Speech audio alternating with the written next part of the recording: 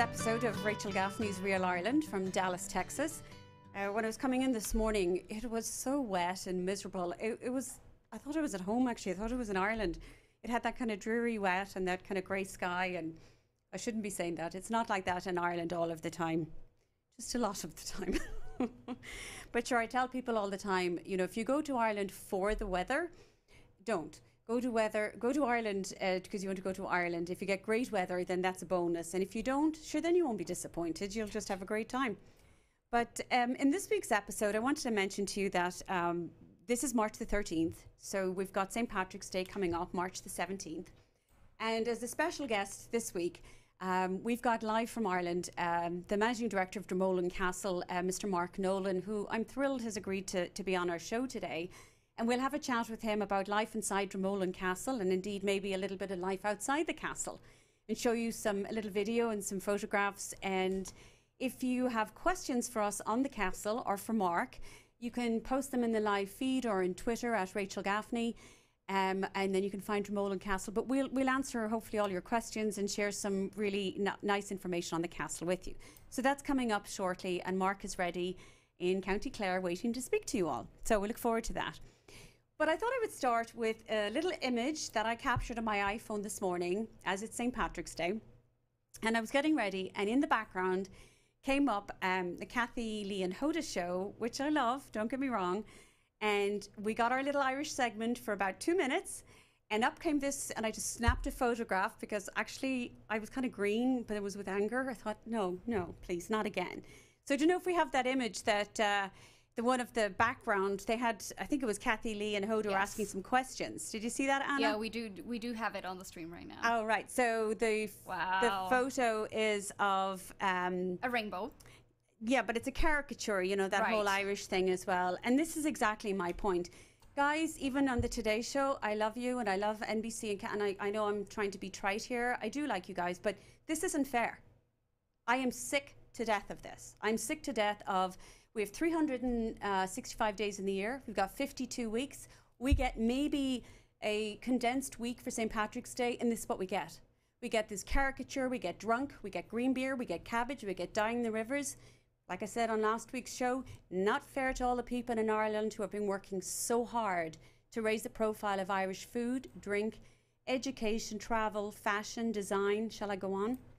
So that's what this show was about. It's about the Ireland I know, the Ireland I grew up on, the Ireland that my family still live in, the Ireland that I take my clients to visit, and the Ireland that the people in Ireland would like everybody to know about. So, because we don't make our living off caricatures of green beer and cabbage. It's not fair anymore. And we don't do it to other cultures. We don't do it to the Italians. We certainly don't do it to the French with their food. So let's kind of get together, everybody, and let's support Ireland and their effort with food and drink. Anyway, moving on, that's my little gripe for the day over, but I think it's topical. And so this brings me into a little thing on, I don't know if you can see here in front of me, please God you can, I brought in a little table arrangement that I made for a St. Patrick's Day table.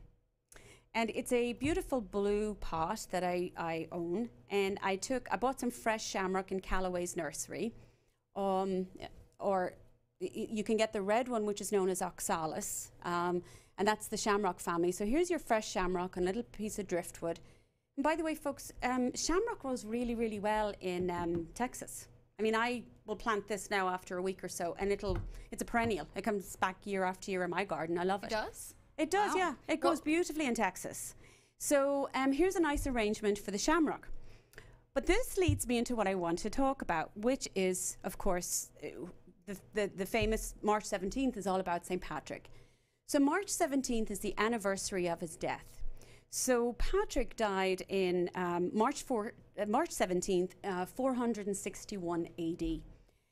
And people don't realize, so what's all about the shamrock is the symbol of Ireland. First of all, shamrock's not the symbol of Ireland. I don't know if you know that. Shamrock was used by St. Patrick, and it was used, and I'm going to pick off a piece here. As you all know, the three-leaf shamrock was used to tell the story of the Holy Trinity. God the Father, God the Son, and God the Holy Spirit. So it actually has religious significance. So we've all heard about St. Patrick banning the snakes out of Ireland, right? Well, we don't have any snakes in Ireland. We're not warm enough as a country to have snakes. Okay, there might be some, you know, the earthworm and some maybe garden variety here and there, but we don't have snakes. And we probably never did.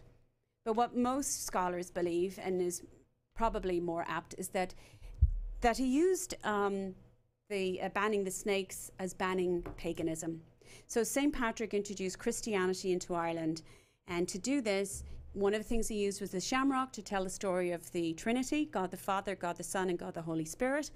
And then, of course, the snakes were just a symbol that he banned the snakes.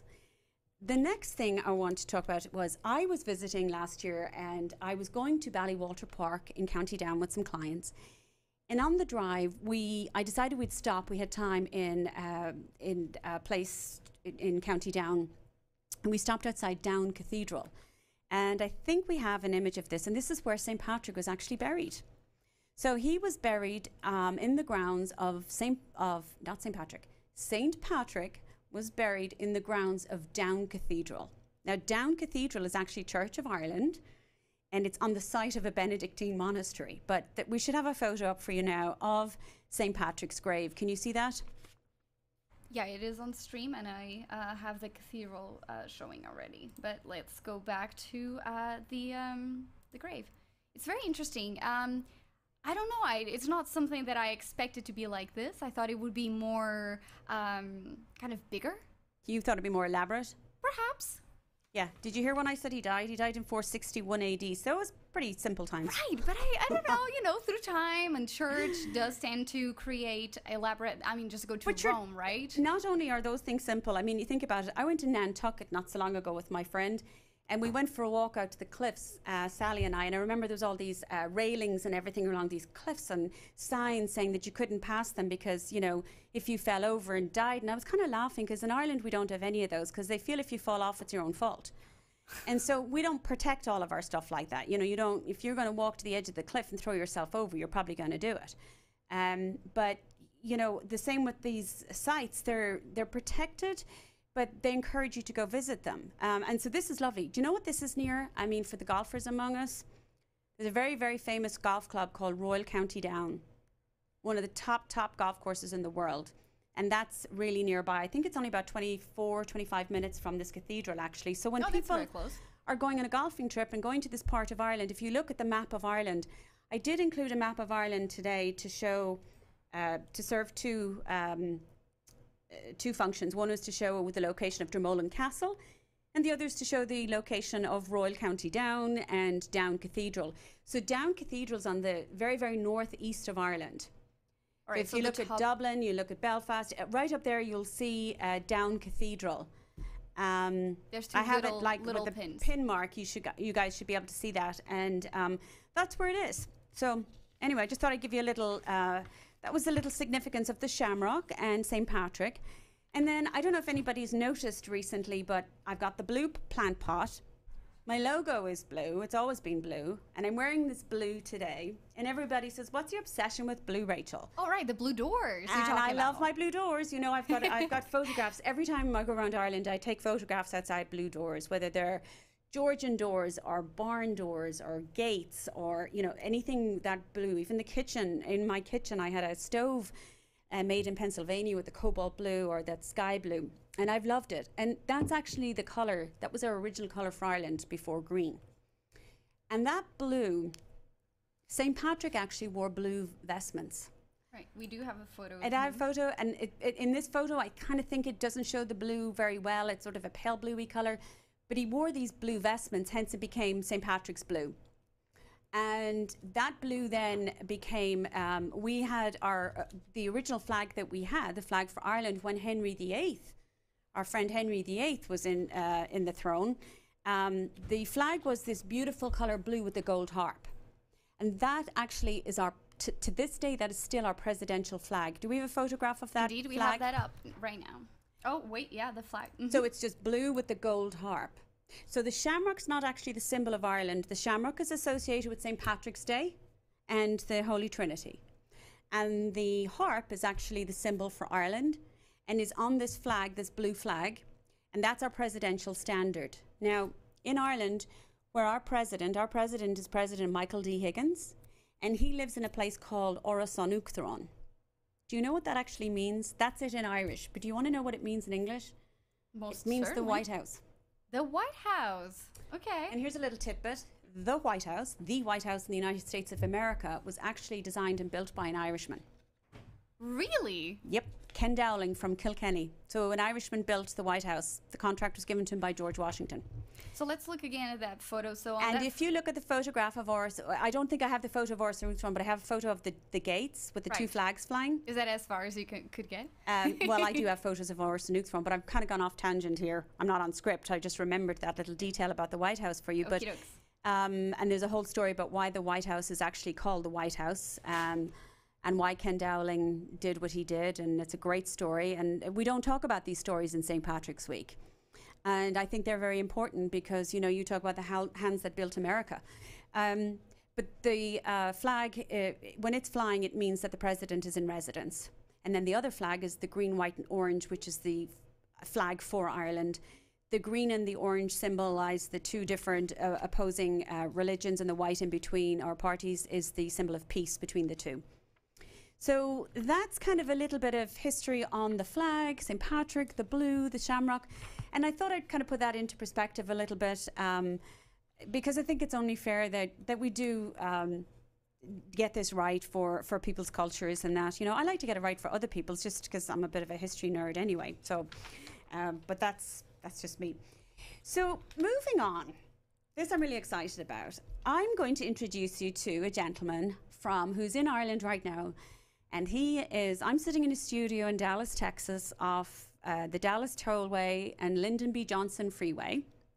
For those in Ireland listening, it's 635, or LBJ as we call it, short for LBJ, Lyndon B. Johnson. So I'm sitting at the intersection of these two, and this gentleman is sitting in the drawing room Dromoland Castle. So, lucky Mark. So he's the managing director, as I said, of Dromoland Castle, and his name is Mark Nolan. But before we connect with Mark and talk to him, I think it's only important that everybody has a quick look at this video of a function and life at Dromoland Castle.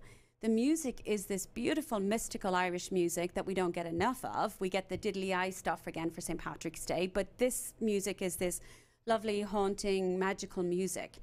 And I think, you know what, I'm going to stop talking. You guys have to just watch and see. And so can we roll that video? And when you do, I will stop talking.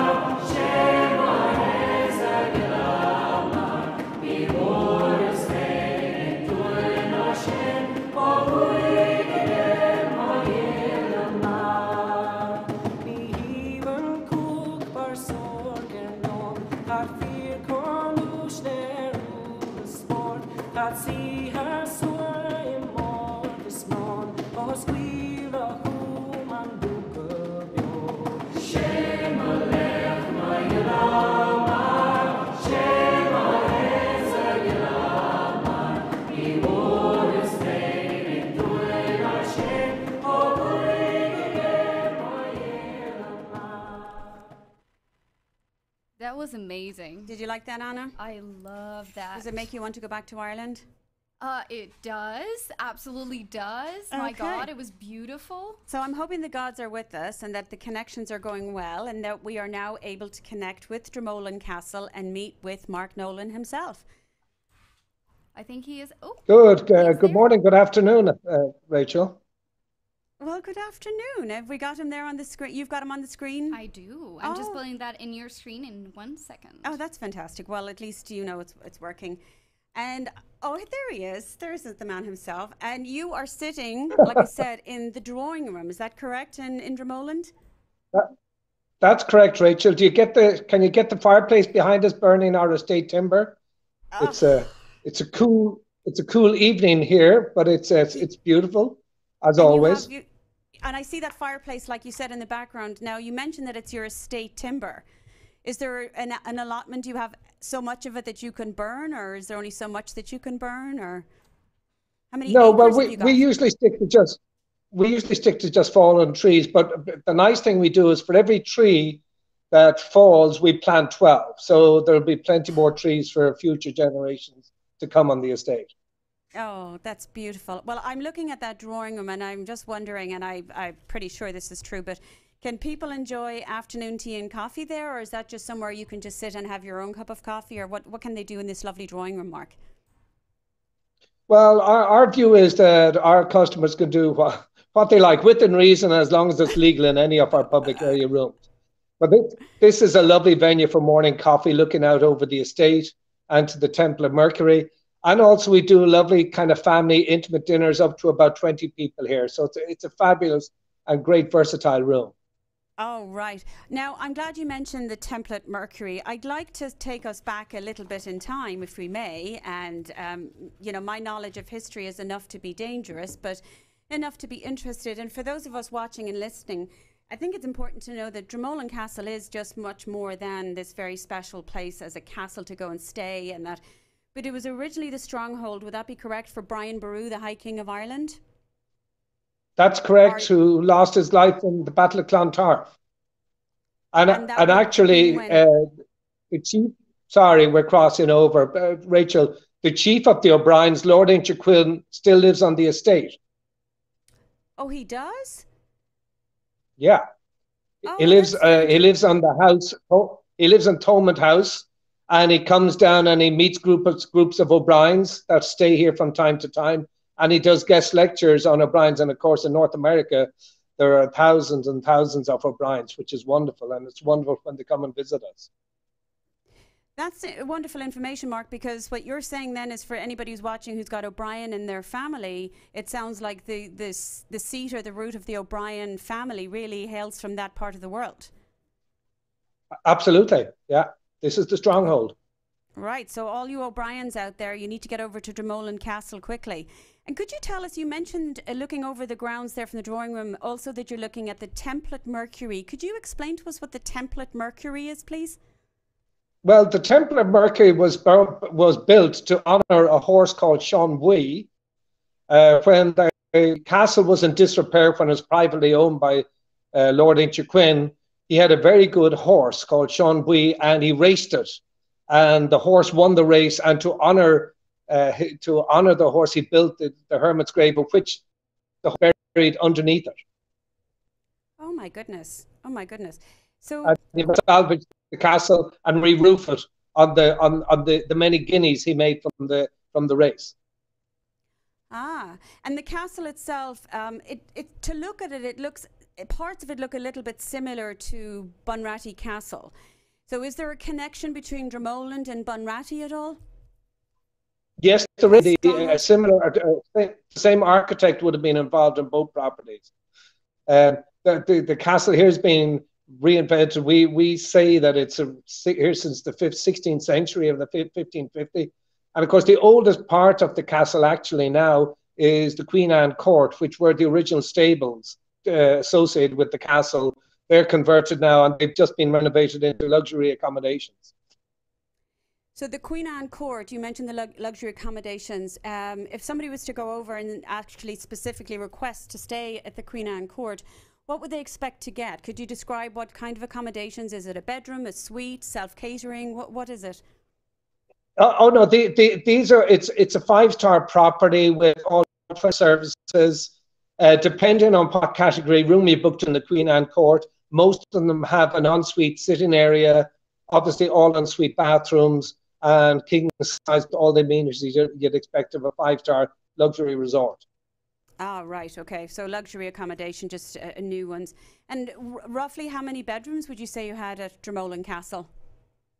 We have 97 bedrooms. We've been renovating the castle for the last 4 years. The renovation finishes on the 18th of April. We'll have the whole hotel will have been completely renovated and everything, but done very sympathetically to try and restore the old world feel. And in actual fact, most of the project has been about restoration, not kind of reinvention, if you like. And you say the word, I notice you say the word restoration, and I think that's important, that I'd like people to hear from what I've noticed with certain properties around Ireland that are restoring. They're not just coming in and renovating, are they? They are bringing it back to its former glory and working with the right builders or craftsmen, craftspeople. Well, of course, this would be very much a listed building. So we've worked very successfully with the different agencies in Ireland.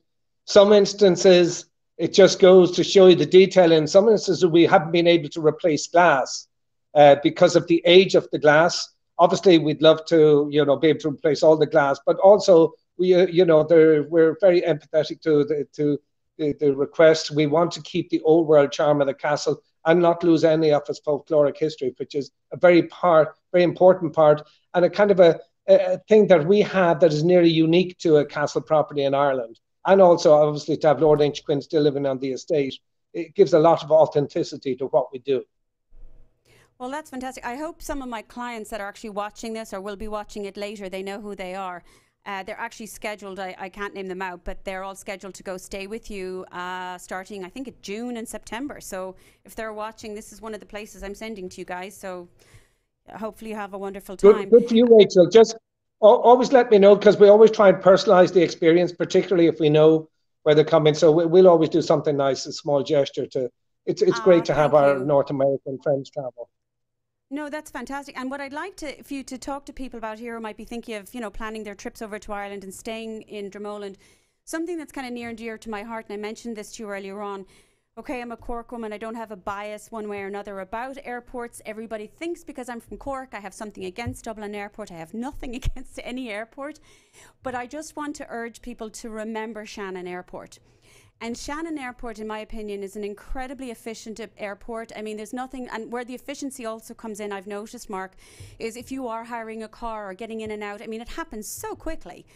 And it reduces your wait time. And I know, for example, in a couple of weeks, I actually have American Airlines coming on the show to talk to us as guests. And we're going to talk about TSA and all those beautiful things. But if somebody was flying in or out of Shannon, and I think they should stay in Dromoland, could you give me an idea of, like, say, how far would they be from Shannon? What could they do in the area? Maybe whatever you could add to this and tell our clients about Shannon and Dromoland and the area and the proximity, please.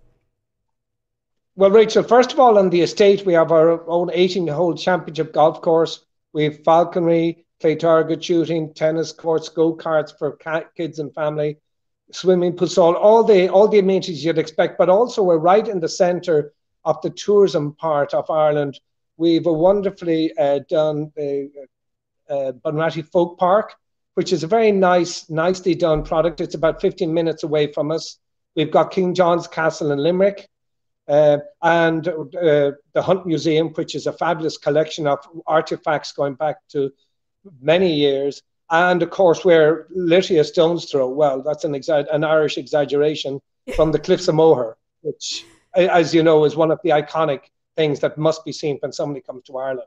But we're right beside Shannon International Airport. We're 15 minutes away. So it makes life very easy. And for the first day, it's a great kickoff point to get your bearings, get comfortable, have a good night's sleep, and then head off on your exciting trip. And of course, the Wild Atlantic Way has been a huge addition to this region in terms of developing tourism, right the whole way down from Kerry up to Donegal. Now, something else you mentioned about staying there the first night, and that I've been, about 2 weeks ago, I was talking to people on this show. I'm trying to encourage people, it's what I call stop speed dating with Ireland. Because I think because of where I live here now, 20-something years, and I understand vacation time is shorter, and American guests on the whole might on average have a week, and I understand travel time, but if you're staying somewhere different every single night, it can get exhausting.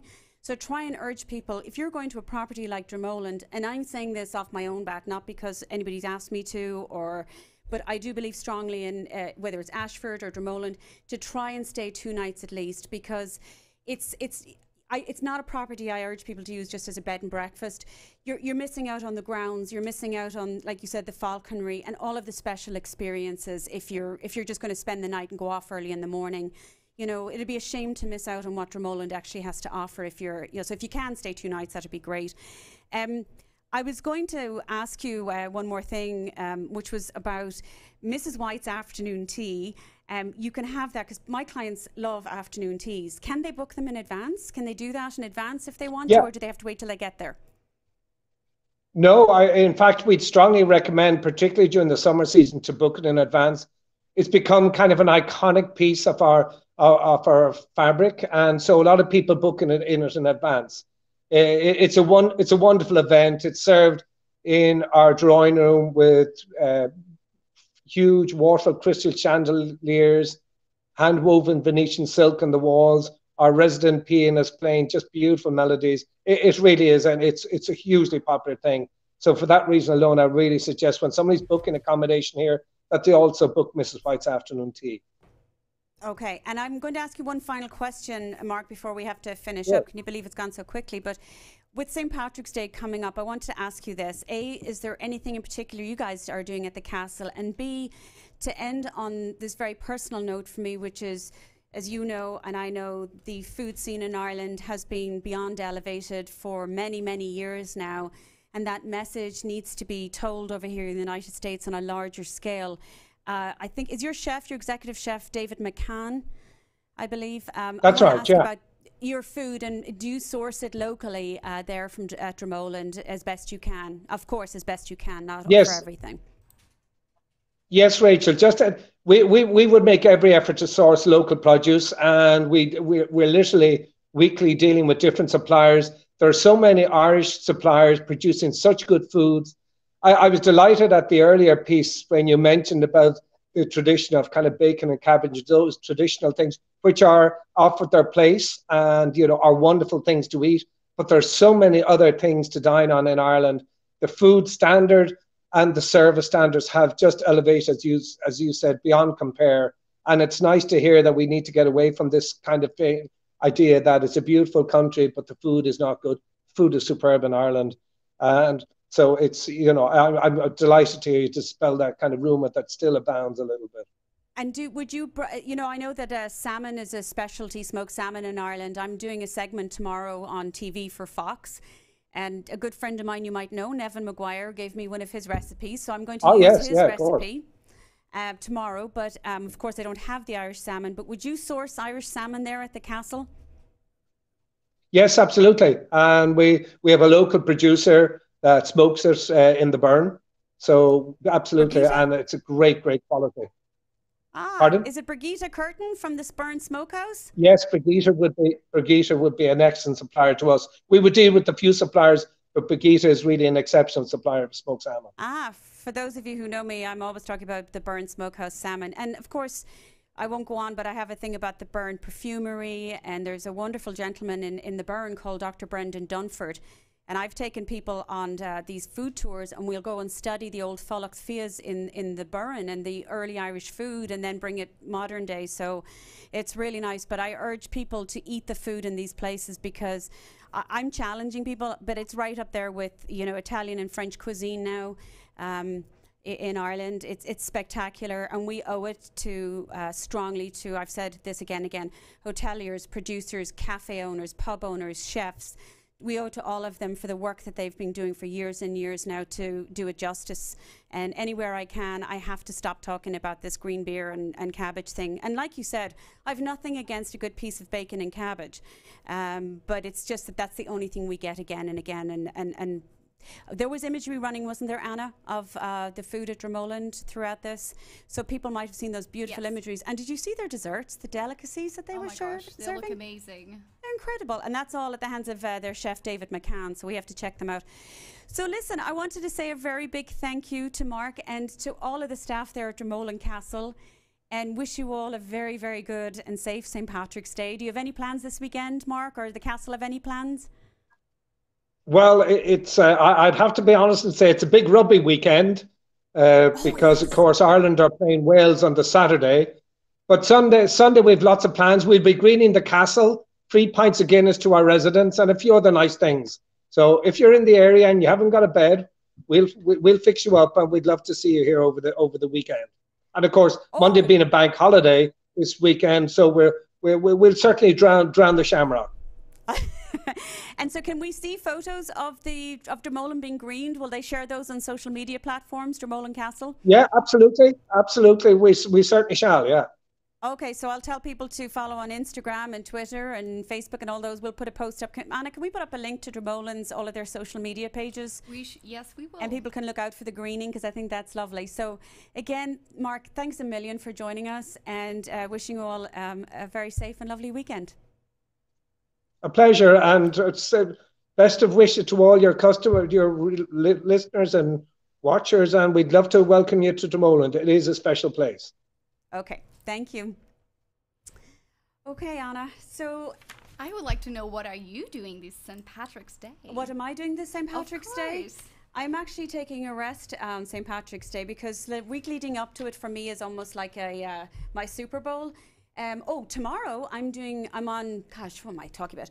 Tomorrow morning I'm on Fox 4 Good Day with Tim and I forget the other lady's name. She's gone. So I'm doing an Irish smoked salmon tomorrow morning. On Friday morning, I'm on Good Morning Texas, and I'm doing something with Jane McGarry, and I'll be cooking something up there and talking about St. Patrick's Day traditions. And then on Friday afternoon, I'm doing a radio show with Brian Glenn. I think his show is called In the Know, and it's on 6:20 a.m. or something like that. Wow. I will have so, I've got busy times. TV and radio, busy time, yeah, for me. So, and then the St. Patrick's Day parade is on Greenville Avenue on Saturday, which I normally don't attend. But this year I'm going to go because one of our best friends, he actually founded the parade, Tom Stevenson. No way. Okay. Yeah, he's Tom and Sally Stevenson. So he's got a float in honor of him. So his family and friends are all going to be on the float. So I'll be there having some fun. So sure, why not? Oh my gosh. Okay. Yeah. Then people must know exactly what to tell you, not show up with any I'm afraid I'll probably have to wear the green or something on St. Patrick's Day. I'm not a killjoy, and that's the thing, is I have nothing against St. Patrick's Day or having a great time. I just want the balance of the information. That's all. So. I get it. Okay then. Well, for now, that's it. I'm going to sign out, and we'll have a new show next week. Lots of exciting things coming up. I say that every week, exciting, but there will be. I'm going to be interviewing some Irish chefs. We've got Neva Maguire, Catherine Fulvio coming on the show. And then don't forget to watch Lords and Ladles. And then I've got Jo Brown from Jo Brown Cosmetics coming on, and we're going to be talking about her products. So stay tuned. And thank you everybody for watching. Lá Féile Pádraig agus y'all. Bye bye y'all.